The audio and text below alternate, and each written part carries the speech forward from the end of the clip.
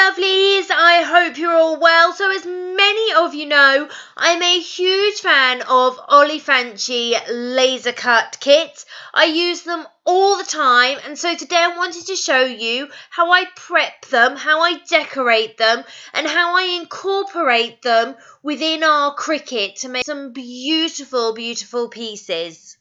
So I've got one of the kits here, and the first thing I do is I get some very fine sandpaper and I go in and I just gently give everything a really quick rub, just to take off any rough edges, any dust that may be sat on there, any notches, and just to kind of smooth it out a little bit. So I do that with every single piece.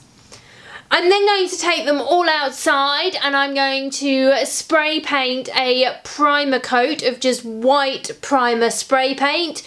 You can get it from your local DIY store, you can get it from Amazon, you can get it from eBay, and I always go in with a spray painted primer base.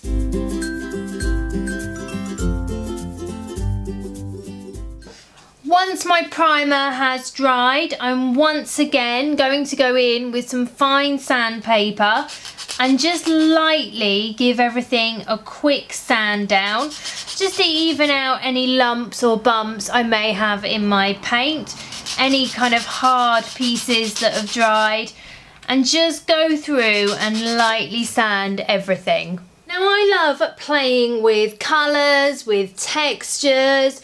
I like things bouncing off light, so for me when I'm doing these I use lots and lots of different materials. So for my paints I tend to use tester pots, which I get from my local DIY store. I may use spray paint as well, again I'll get that from my local DIY store. I also like to go in with acrylics, so I'm using a wide variety of different textures in terms of the paints.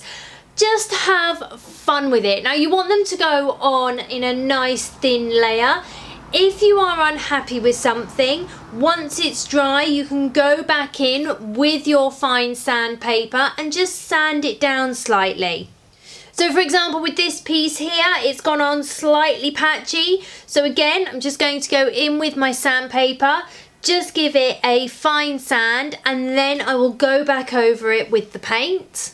I also like, as I say, to add different textures, so I've got some powder here which I put on.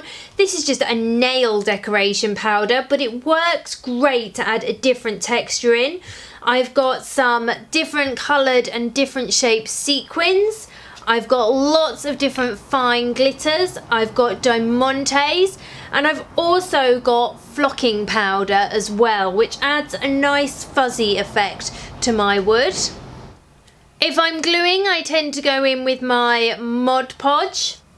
And in terms of brushes, I tend to use good quality, nice fluffy brushes. Some are quite thick, some are quite thin.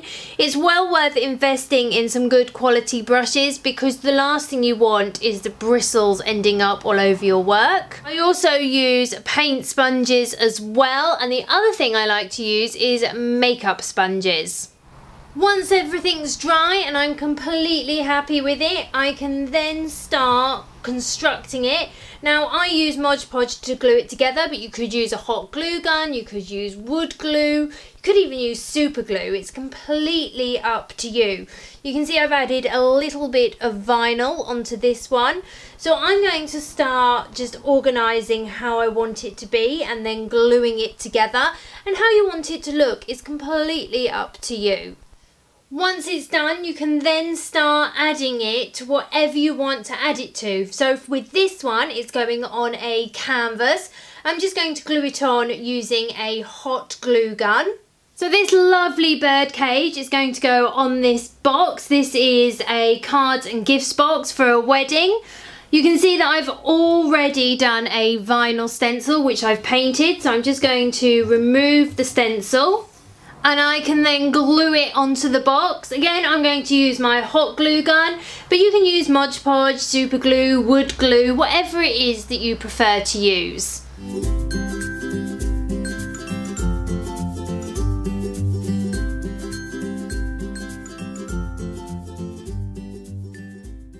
You can see I've got a wooden sign here. This is from S&S Sign Blanks. It's just a plain MDF plank.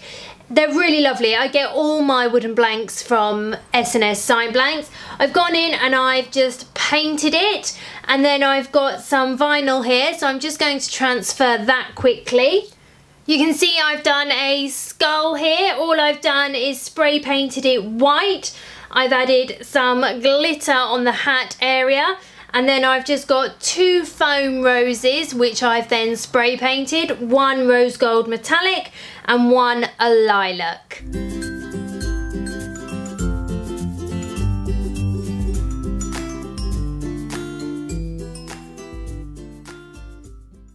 And then we've got one more left to do. So I've got some vinyl here. This is actually white vinyl, which I've then spray painted using metallic rose gold spray paint. I've got another Ollie sign. You can see that it's been specially made for me. Anything you want, they will do for you. It's such a fantastic company. And then my wooden sign block is from S&S Sign Blanks. You can see it's got several parts to it, so it's a great block. They are, again, a really great company. I get all my sign blanks from them. They come in all different finishes, all different shapes, all different sizes. You can have ridges in them, you can have them flat. So well worth going and having a look at those. And all I've done is I've just spray painted it white. The first thing I'm going to do is transfer my vinyl onto my sign, just the way I normally would. All that's left to do is to glue on my Ollie sign, and then the whole thing's complete.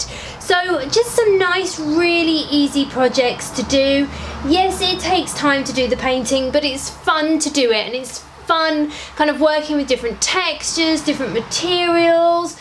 And there's so much that you can do with these. You can make them into so many different things. So just some really nice ideas, things like parties, weddings, birthdays, Christmas.